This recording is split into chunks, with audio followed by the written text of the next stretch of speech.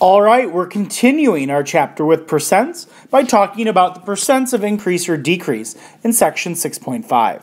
So the first thing we're going to talk about is the percent of change. The percent of change is the percent that a quantity changes from the original amount. So that change could be an increase or a decrease.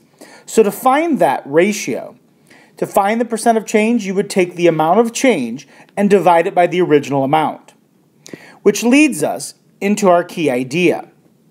Now the key idea, here it is, talks about a percent of increase or decrease. Now this is pretty straightforward. Percent of increase is when the original amount increases. So you take the new amount minus the original amount to get the divided by the original amount. To find the decrease, you take the original amount minus the new amount divided by the original amount. So for example 1, finding the percent of increase. The table shows the number of hours you spent online last week, or last weekend. What is the percent of change in your online time from Saturday to Sunday? Oh, let's put a little picture here. Someone's online a little too much from that picture.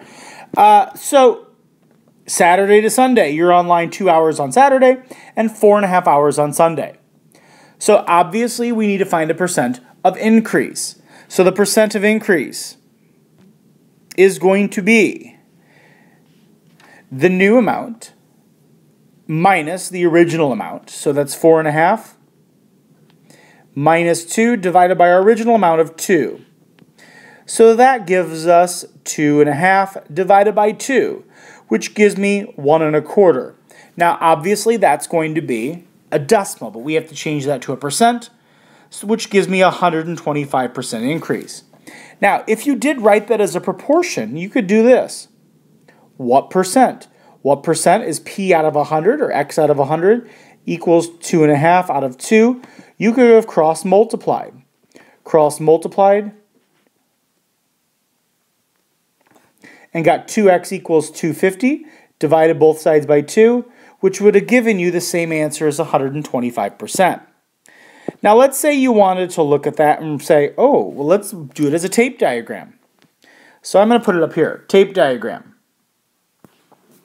You could have set this up and said, well, if 100% is 2, this is my original, so that's 100%. My endpoint has to be 4.5 hours. But if 100% is 2 hours, that means 200% is 4 hours. Well, half an hour more, a half is a quarter, or 25%. So I go an extra 25%. So from 100 to 125%, that gives me an increase of 125%. So I want you to pause the video and see if you can do this yourself. In the first one, we have a percent of increase. It would be 15 divided by 10, which is 1.5, which would give you a 150% increase. 57 people to 65 people. All right, so if you subtracted 57 from 65, you're going to get a difference of 8. If you get a difference of 8, you divide that by the original, which is 57, and 8 divided by 57 would give you an increase of 0.14, which is approximately a 14% increase. So now let's find a percent of decrease. Percent of decrease. The bar graph shows a softball player's home run totals.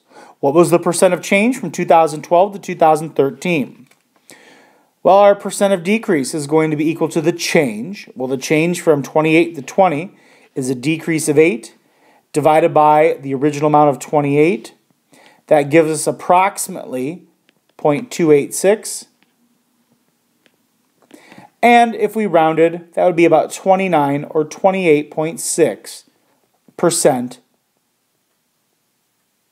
decrease. Now our next key idea is talking about a percent error. Now this is important. Percent error we're going to talk about a lot more in 7th grade TAP, but percent error is what the percent something is changing by, or what's the actual error. For example, if you went out and bought 5 20-ounce bottles of Pepsi, I am almost certain that they're not all 20 ounces. there's going to be a percent error in every bottle they filled. And that's okay. It's called like a percent error measurement. So each one is allowed to be a percent over or a percent under what it actually should be, which is 20 ounces. So the key idea here, a percent error, is the percent that an estimated quantity differs from the actual amount. So if I said a 20-ounce bottle of pop is not really 20 ounces, it's 21 ounces, you would take 1, the amount of error, it's 1 over, divided by the actual amount of 20 ounces that it should be. So you'd take 1 divided by 20. Now the actual amount of error is going to be always positive. That's a little study tip here. So let's try an example. You're going to take the amount error divided by the actual amount. Find the percent of error. You estimate the length of the classroom is 16 feet, but the actual length is 21 feet. So you're way off. But if you actually estimated it at 16 feet, you were off by 5. We subtract them. So the amount of error was 5 feet, divided by the actual amount, which is 21, not the original amount, the actual amount. As a decimal, that gives you approximately 0.238, which gives you approximately 23.8% error.